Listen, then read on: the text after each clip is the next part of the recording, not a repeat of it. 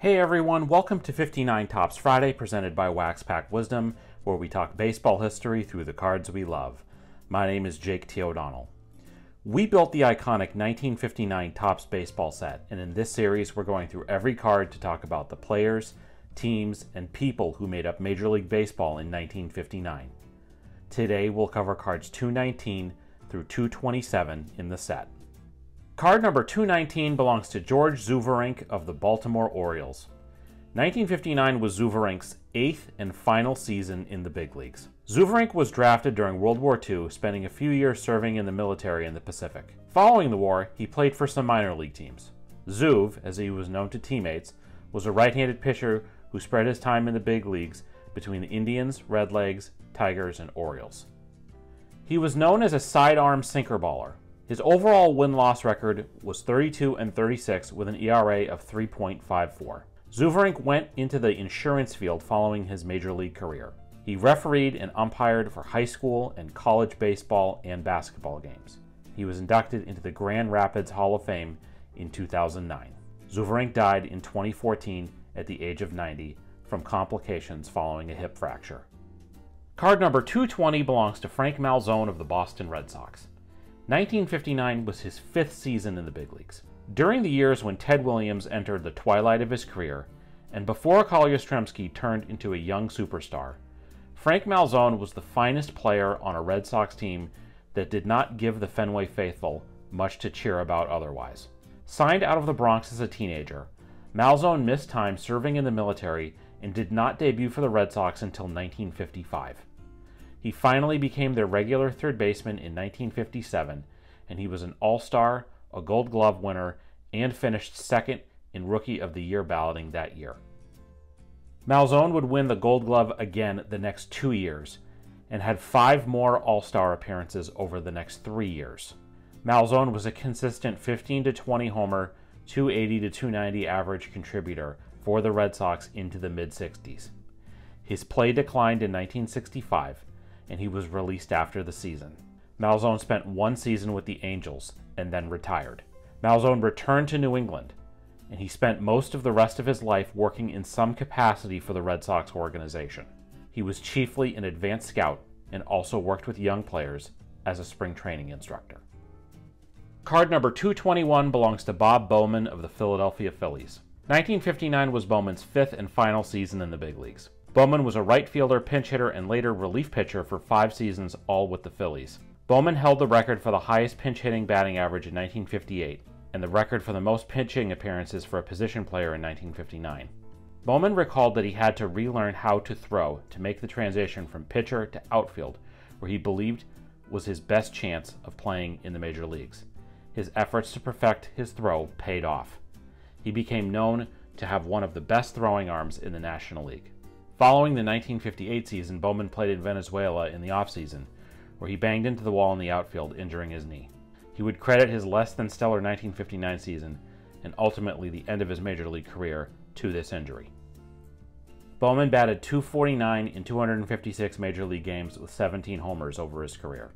He played a few seasons of minor league ball after the 1959 season, and he had a chance conversation with another expectant father while at the hospital for the birth of one of his children, which resulted in a 30-year career for a liquor distributor. Bowman was said to have a high acumen for fishing. Here's a fun fact. Bowman's great-grandparents are said to have taken the Oregon Trail in the 1850s in search of a better life out west. Bowman died in 2017 at the age of 86. Card number 222 belongs to Bobby Shantz of the New York Yankees. 1959 was his 11th season pitching in Major League Baseball. Shantz was local to the greater Philadelphia area when he was signed by the Athletics at the older age of 23 in the late 1940s.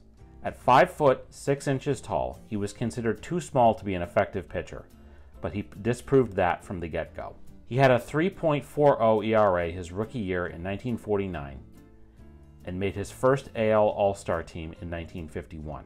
In 1952, Shantz was spectacular. He led the AL with 24 wins and had a 2.48 ERA in 279 and 2/3 innings. He showed elite control, walking just 63 batters all year. For this, he won the 1952 American League Most Valuable Player Award. Shantz dealt with shoulder issues the next few years and became a reliever for the A's after they moved to Kansas City. Shantz was traded to the Yankees ahead of the 1957 season. Casey Stengel tried Shantz in the rotation to great success as he led the AL in ERA at 2.45.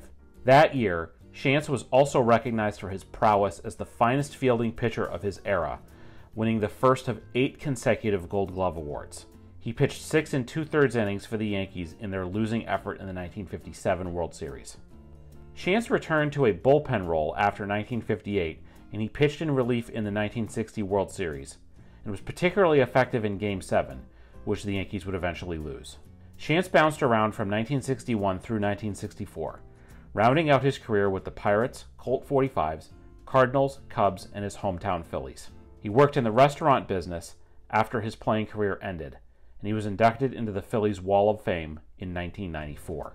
As of this recording, Bobby Shantz is 98 years old. He will turn 99 in September of 2024.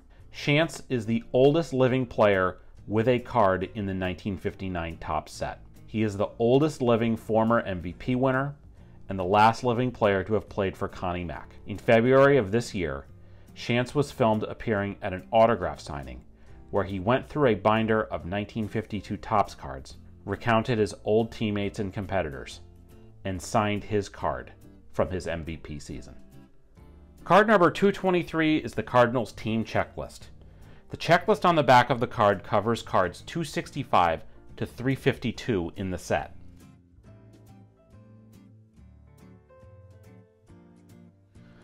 From the 1920s through the 1940s, the Cardinals were one of the most consistent teams in baseball, regularly winning pennants and World Series in no small part thanks to the revolutionary scouting and farm system methods of legendary executive Branch Rickey. But the 1950s were a different story for the Redbirds. Their best finish of the decade was second place in 1957, but they were a team that featured the legendary batting of Stan Musial and the solid contributions of young third baseman Ken Boyer, but not much else. In 1959, the Cards finished 7th out of 8 NL teams with a 71-83 record.